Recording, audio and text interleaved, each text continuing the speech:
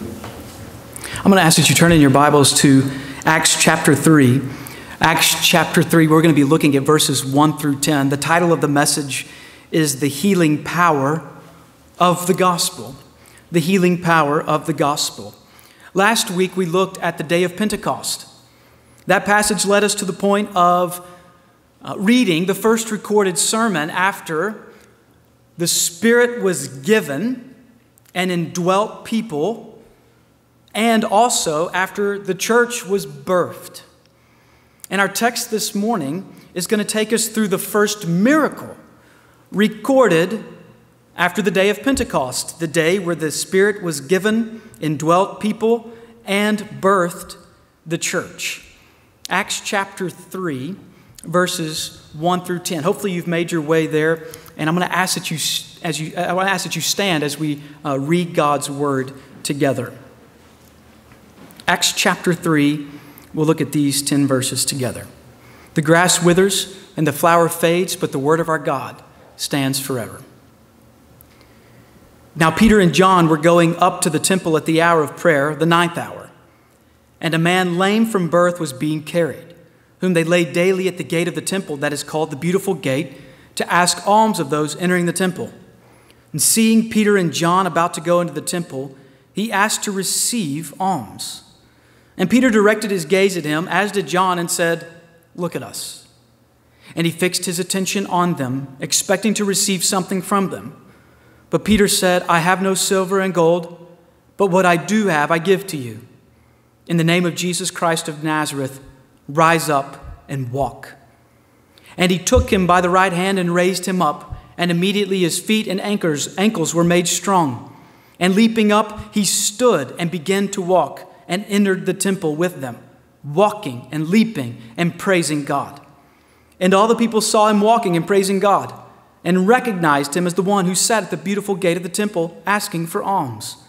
And they were filled with wonder and amazement at what had happened to him. Would you pray with me?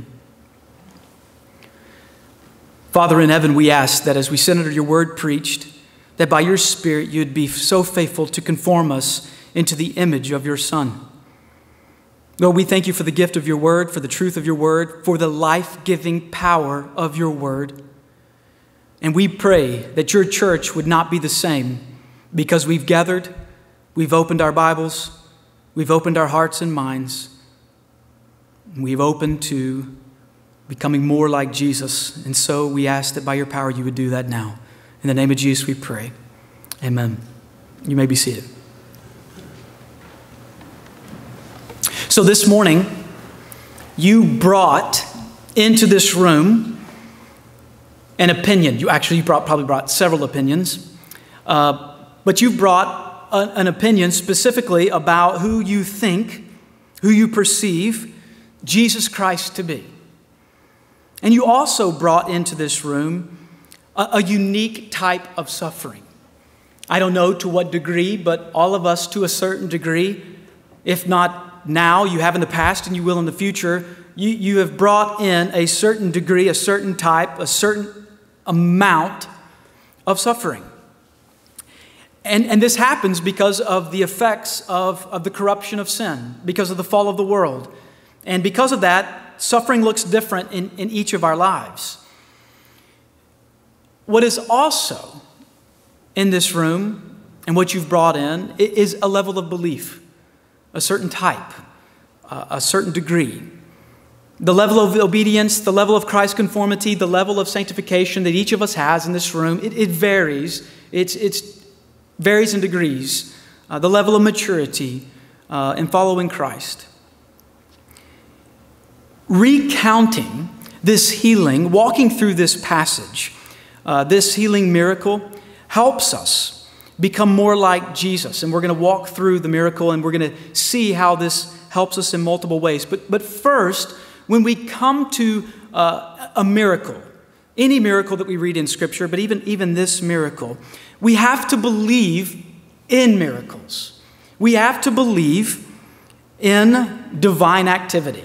And that's hard to do in today's society. It's hard to believe in miracles. It's hard to be people of faith. It's hard to say that we believe in something that is outside natural law when we live in such what claims to be a very enlightened society, a scientific, a modern, a sophisticated, a very intelligent society. How can we believe, the world would tell us, how can we believe in a system that is pre-scientific, some would see as superstitious, even belonging to the ancient, middle-aged, the unenlightened system? But here's the reality. As Christians, we have to believe. We must believe. We have to have faith, and we have to have faith and belief, in particular, in miracles. Why? Because Christianity is a religion of miracles. Divine intervention in the observed order of human events are a part of the biblical narrative. Believing in Jesus Christ, actually, you have to believe in miracles. God taking on flesh in the form of Jesus of Nazareth, then born of a virgin, which we would say is a top-tier theological issue in our belief system, Christianity. He himself performed miracles, exorcised demons, gave sight to the blind. By his very voice, awakened the dead, brought them to life. And so you have this miracle here after the day of Pentecost. The Holy Spirit has come and has given the language to several different people representing several different countries. Peter has preached a sermon. He has preached it with boldness.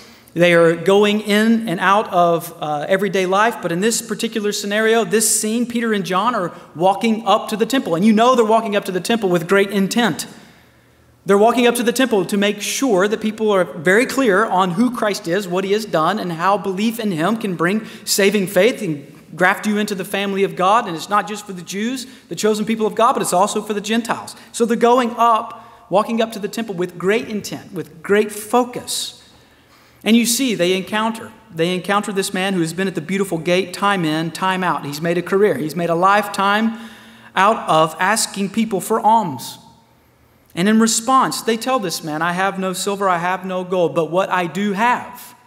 And they begin to point this man to the name, to the Son of God, Jesus of Nazareth, and then tells this man to rise up and walk. Pulled him up by his hand, and immediately you see the response. He begins to walk, but he begins to do even more than that. He begins to leap, he begins to praise. And because of what they see, people are amazed at what they've observed. They begin to even question it. Wasn't this the guy that's always at the beautiful gate who's now walking with these men, these disciples, these apostles, and giving and praising the God of whom they are preaching about? In particular, the one about Jesus Christ from Nazareth. And Peter, in light of this, steps up and evangelizes as he does. Okay, I have some things to step through. 5 points. Take a deep breath. Here we go. First one is already here.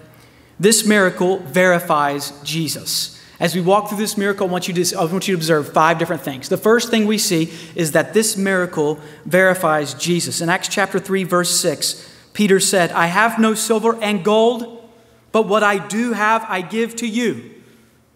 Not just in any particular sequence of events, not in just any particular person, but in the name of Jesus Christ of Nazareth, rise up and walk.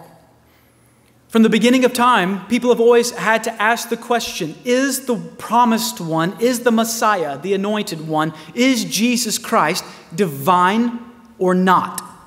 Is he the Son of God or not? Is he the promised Messiah or not?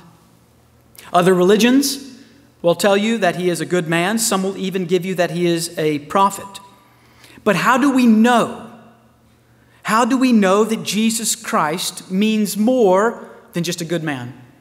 He's more than just a prophet. He's more than a liar. He's more than a lunatic. How do we know that he indeed is Jesus Christ, our Savior and Lord? Jesus Christ is the example of divine activity. He was about divine activity. Now let me set this up because miracles are a hard thing to understand. Miracles can be construed, miracles can be abused. But let me tell you kind of the foundation of the idea of miracles. And it's really rooted in the God of the universe himself. In his created activity, God established the ideas of miracles. So follow with me. The universe, as we know it, contains 3 things. It contains all matter, all space, and all time. And the beginning of the physical universe is the beginning of those three things: matter, space, and time. And because these three things exist, it means that the cause of the universe must have caused these three things. And because he caused these three things, it means that the creator of the universe must be independent of all of these things. You see where this is going? So because space, matter, and time exist, and the Creator God created those things, in order to create them, he's got to be independent of them. In fact, it means that this cause of the universe, the God of the universe, must be unchanging. It means he must be unchanging. Why do we know this? We know that gravity exists. Gravity is unchanging. Gravity is 9.8 meters per second. It's forever and always. It's a natural law. There has to be an unchanging nature to the Creator. It also means that the Creator of the universe must be always present and eternal. When we think about space, matter, and time, it would even suggest that the cause of the beginning of the universe was a person with a will. And we would say we believe this is God of Scripture. And as expected from Scripture, the structure of the universe was designed with man in mind. All of this was created so that you and I could exist, so that we could interact. We can breathe in, we can breathe out, and we can experience a creation that was designed for man. We would say that the purpose of the heavens was to provide a place for man to live, to know God, to glorify him, even from the beginning. And so natural laws were created with physical constants in place. The universe was created large enough to support life, to house the lights that God would place in it.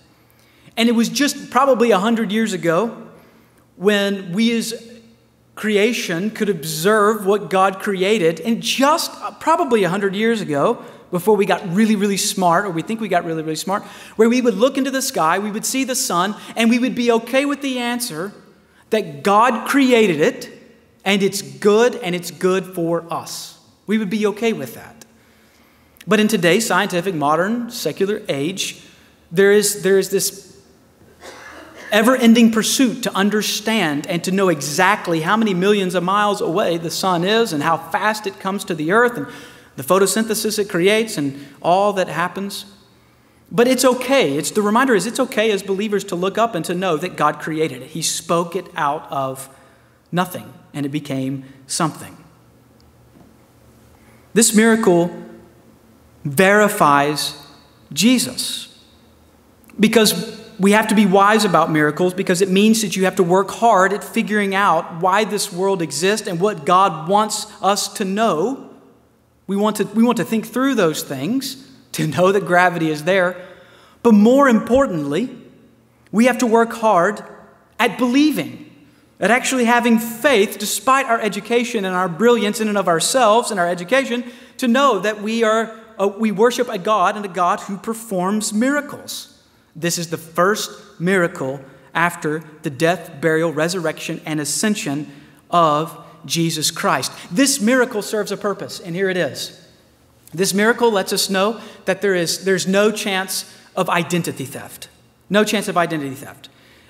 Praise be to God, Aaron and I, we finally closed on our home, and we sold it. And it's really hard to believe that happened based on all that we had to do. You know, we lived in that house 8 years. We had kids. I mean, we lived in that house. And so we worked hard to get it ready, get on the market, and do all those things. But now you know there's this process where we actually closed in San Diego, and we did most of it by signing documents electronically. We just hit e-sign and initialed and signed our document.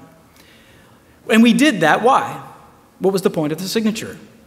The point of the signature was to verify that I am who I am, and this is my house, and I'm selling it, and I'm selling it for these reasons.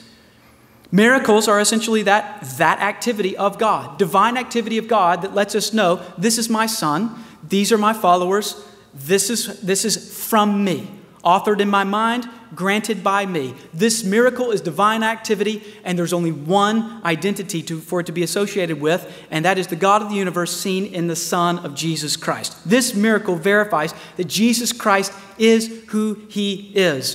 Born of a miracle, exercised miracles, conducted miracles, and today is verified by this fact. God verifies Jesus in everything about him, also verifying the message of who Jesus Christ is. So the first thing you see is that it verifies Jesus. The second thing this miracle does is it validates the apostles. This is an important thing to remember. Miracles are often associated with the advancement of the kingdom. So we would say that areas of the world that have not experienced a tremendous amount of the outpouring of the Holy Spirit, areas of the world that are hostile to the gospel, or maybe you've never heard of the gospel, are areas that are prone to activity that is divine, activity that is divine. And it's not just to prove the power of the apostles. It's not that. It's to approve of the message that the apostles or the messengers of Jesus Christ are actually saying. That's the point. Look at verse 7. And he took him by the right hand and raised him up, and immediately his feet and ankles were made strong. God endorses the apostles. And why wouldn't he? Jesus has lived. Jesus performed miracles, has been crucified, experienced death and resurrection to life. He's ascended, promising the Holy Spirit, who has awakened sinners to belief in Jesus. He's birthed the church and sent them out to preach about Jesus and testify of his Spirit. And so here, this miracle happens so that the followers of Jesus and their message are backed by an eternal God. You'll find over 20 miracles occur in the book of Acts. This miracle in Acts 3 is a healing miracle. And remember, as this is going, God is illumining truths for the apostles to not only believe about who he is, but then he's telling them to preach about these truths, to preach with several things considered.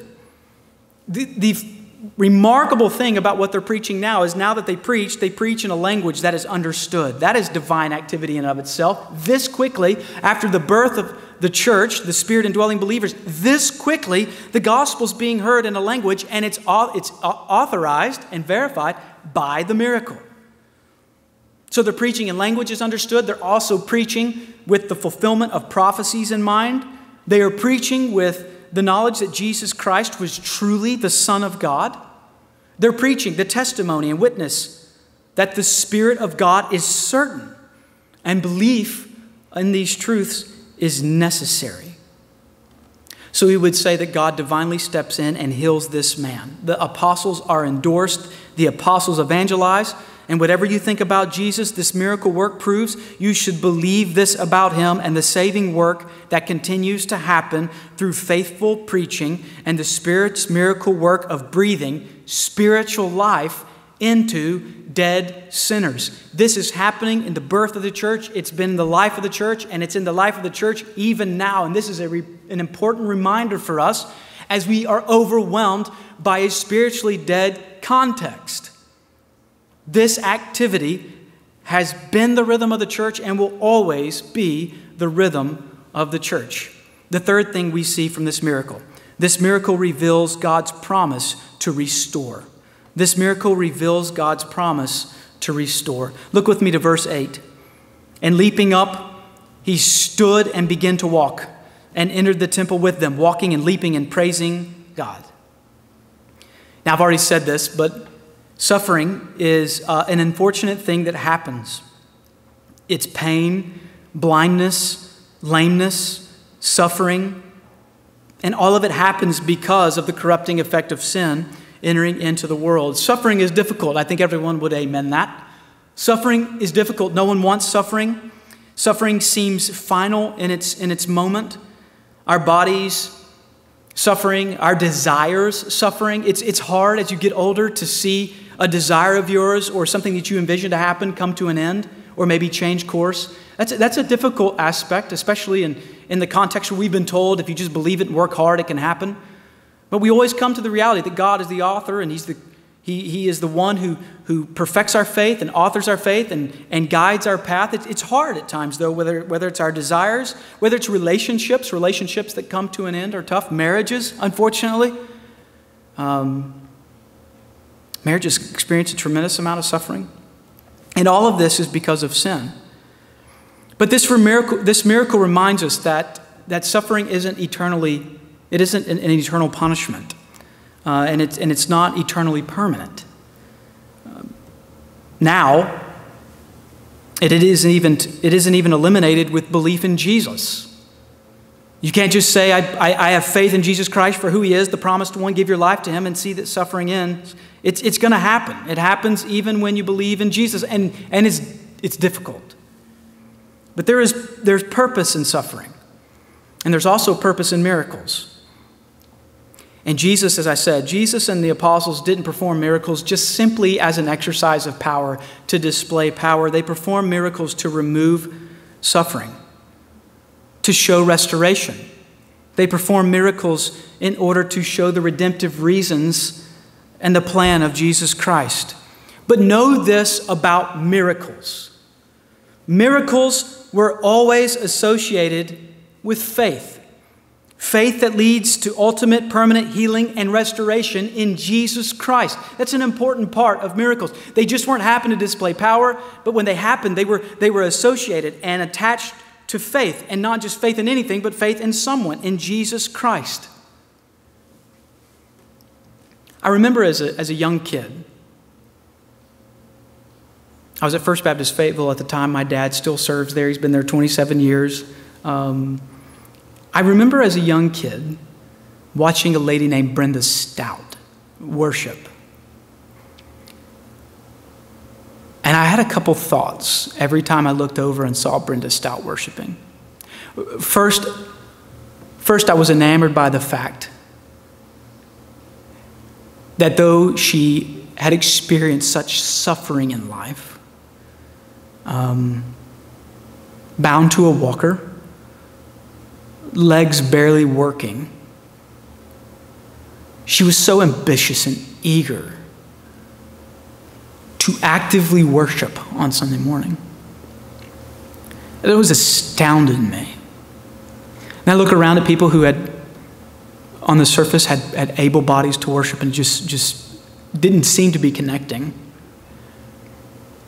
And then one day, God graciously allowed me to think about, and this is the beauty of what happens when we gather and worship and we sing together and look around to one another. I know I'm getting to know each one of your lives. I'm getting to know the suffering that you have, the suffering you experience, even the suffering you're in now. And what does my heart good is when we're singing, to see you sing, to know that in your suffering you're still here, you're still trying. That helps my faith. I never will forget this image of Brenda. She always sat to the left of the congregation. She was always 3 rows back, the far left.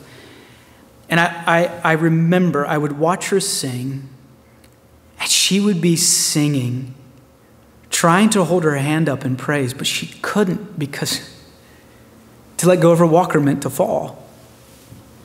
And one Sunday morning I thought, one day, those resurrected legs are going to stand up and be strong as she sings to her King.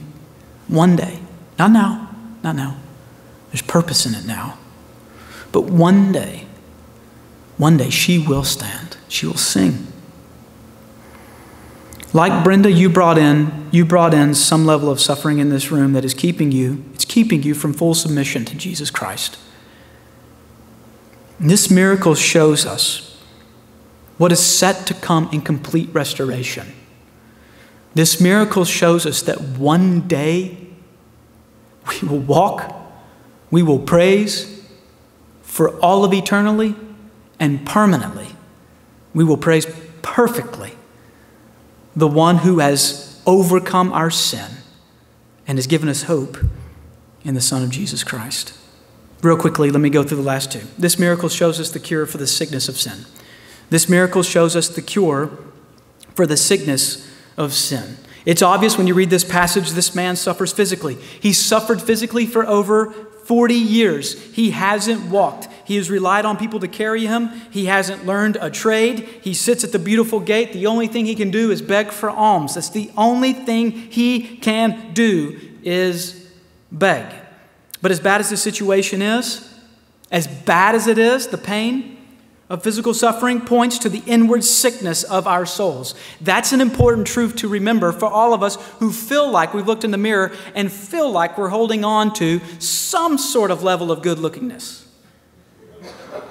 I don't know who you are. You've said it to yourself this morning. You look in the mirror and you had some level of reaction. Whatever that reaction is, here's the beauty of Scripture. Whatever your reflection is, a mirror, look to the text this morning and be reminded that whatever suffering that is happening now points us to the inward sickness of our souls. What this lame man was going through at the beautiful gate, laying there, is bad. But the sin that is in us, that corrupts, that cripples and cuts us from the God of miracles is way, way worse, immeasurably worse. Like permanently separated in death for all eternity worse. Paul says to the Ephesian church, you were dead in the trespasses and sins in which you once walked, following the course of this world, the prince of the power of the air, the spirit that is now worked in the sons of disobedience, among whom we all once lived in the passions of our flesh, carrying out the desires of the body and mind, and were by nature not just lame and begging before a gate, but instead were by nature children of wrath. That's where we were. And this man can't even walk to earn the silver and gold he desires. But you know what's worse? Is walking around this world earning silver and gold and spending it as a dead man on dead promises. Dead dreams, dead desires. Dead pleasures. That's the reality of the situation. Peter walks up with something better. That's what this miracle is about. This message that Jesus comes with a cure. It's a cure for a decomposing deadness of our soul. That's what Jesus comes with. The man asked for silver and gold, but his soul is quickened by the gaze of Peter and John. He hears what Peter tells him to do in the name of Jesus of Nazareth. He sees the hand of Peter reach down, and he believes that what is being offered is a true cure. The man now believes something about what this follower of Jesus is saying. Everything that comes with the name of Jesus is worth more than the silver and gold. Even greater than physical healing. It's restoration to God. And so it's 40 years of muscle atrophy, no concept of balance, immobile joints, physically frozen. All of that is gone in a moment's notice. Yet he believed that through the name of Jesus of Nazareth, he was reconciled to God. And this was the greatest gift, which is why he just doesn't walk and walk off, but he walks with the messengers. He walks with the hope bearers. He walks with the light, having been lame and in darkness, decomposing, both physically and spiritually, now alive, verified by the miracle, walking in faith in Jesus Christ. He's now in the crew. He's now about the commission. He's now about Jesus Christ of Nazareth. This man's laid at the beautiful gate for years. He's seen worshipers come in and out, and now he worships completely changed. That's what this miracle shows us. I didn't read it, but look with me very quickly to verse 16 of this chapter. This is the crux of the miracle. And his name, by faith in his name, has made this man strong whom you see and know. And the faith that is through Jesus has given the man this perfect health in the presence of you all. Have you experienced salvation in Christ, forgiveness of sin? Do you currently sit as one who is at peace with God or an enemy with God? Are you a friend or an enemy? Have you experienced the promise of an inheritance that is to come upon your last breath? The gaze of Peter and John were backed with the name of Jesus.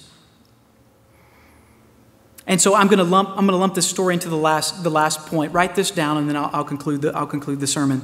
This miracle provides instructions for the mission of the church. This miracle provides instructions for the mission of the church. In verse 4, Peter directed his gaze at him, as did John, and said, "Look at us." In 2019, certainly things have changed. We're not talking about John and Peter. It's just changed. The climate of where we are has changed. You need to know this about me. So when I drive on Garnett Avenue and I get towards the hours that Sonic promotes as happy hour, I can't resist. My truck like turns right, and I go into Sonic. I love me some aspartame mixed with a little bit of chemical cherry juice. That's my drink. Yeah, thank you. But I'll tell you, and I'm figuring out this didn't happen as much in Charlotte as it happens here. I have my window down, I've ordered my drink, I'm thinking about it, life is good. And then this random guy who I thought was going to be the hopper guy, wasn't. It was a random guy who was now approaching me. And he had been walking all day, and the fair, he had missed the fair. He wanted to be at the fair. I know these lines, right? I mean, I've dealt with people who have their way of getting money. But nevertheless, you know what caught my eye? You know what drew my attention as I thought about it? I'd been studying this passage all week, and I thought, Peter and John, they had a gaze. This man had been here all the time. I don't know this man. He could do it all the time. He could be telling me a lie for all of I know. I don't know the truth of this man. But what I knew was what I had read in Scripture. And that I had a moment here, and the way he asked the question and the way he asked for the money, I could tell he was going to at least hear me out on what I had to say. And so I won't give you the long and short of the story, but I didn't actually say, here I give you green paper and a silver coin. I didn't say it like that. But what I did was to say, listen, brother, there's much more here than you just catching a fare with this money, and went on to sow the seed of the gospel. And I don't know if it landed. I don't know if it'll land. But here's the reality. Seeing the kingdom of come in San Diego won't come with us believing. And it may come. But what happens is you find that if we're committed to making disciples, if we're committed to the message of Jesus Christ, and you and I, more and more believers in this area are willing to do this, then what happens is I introduce the man to Jesus of Nazareth. Then another person comes and talks about Jesus of Nazareth. Then another person comes. And at some point, we do what we do in order for the Spirit to do what He does. We don't know if we'll be heard to a decomposing spiritual soul, but what we do know is that we put our gaze on lost people, praying that at one point this Holy Spirit of God will put their gaze on the one we're talking about, Jesus Christ. And lost people come to faith in Christ. That's what this miracle story shows us.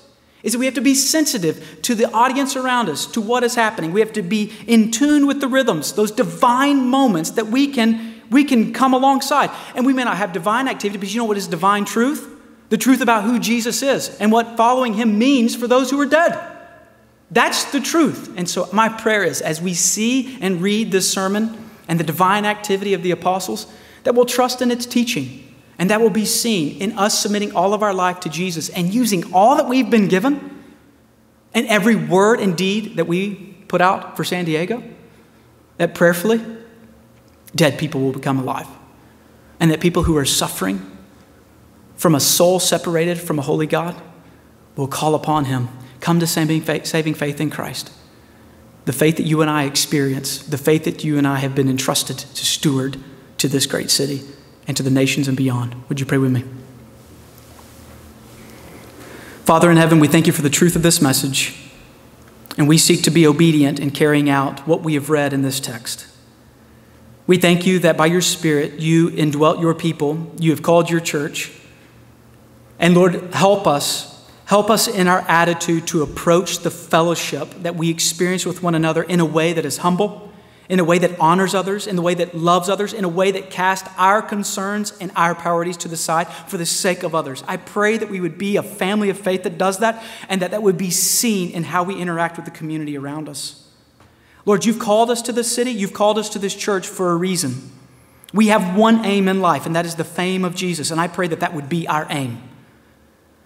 Lord, lead stay-at-home moms, lead businessmen, businesswomen, lead those who work for the city, those who work for corporations around the city, to be committed to seeing, to putting their gaze on lost souls, and then pointing those to the life-giving faith in Jesus Christ that can be found by simply believing in Him. Lord, we love you. We thank you for the chance to gather and to worship you. In Jesus' name we pray. Amen. Week to week, we conclude our sermon with a chance for you to respond We're going to sing a song of invitation. That is an invitation for you to respond to the word that you've heard preached. These three men are going to lead us in this invitation song. And my encouragement to you is to respond. You can respond in your pew by asking the Spirit of God to not only illumine the truths that He's shown you, but to lead you to live these truths out. If you do not know Jesus Christ, and for the first time your soul's gaze is beginning to see who Christ is, and you want to talk about it or you have questions about it, I'll be at the front here during the song. I would love to have a conversation with you. And even if you don't come forward during the song, there are plenty of brothers and sisters in Christ who know Jesus, who can point you to Jesus. So we'd encourage you to at least have the conversation this morning. Whatever it is, don't leave this room without following Jesus Christ as your Lord and Savior. His promise is good. Faith in Him is true and life-giving. And that is our prayer. So would you please stand? And as these men lead us, would you respond in a way that honors the Lord this morning?